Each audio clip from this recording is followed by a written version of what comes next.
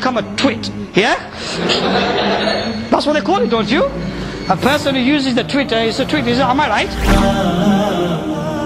And whosoever doesn't have the means, he can't support a partner, then he should keep fast. And the fasting of the sunnah, not the fasting that me and you nowadays keep, mashallah, yeah? In Sahri time, a big feast, mashallah, yeah? And at the time of iftari, we lose count of how many items that are in front of us, mashallah. And then, you got the spices, man, yeah.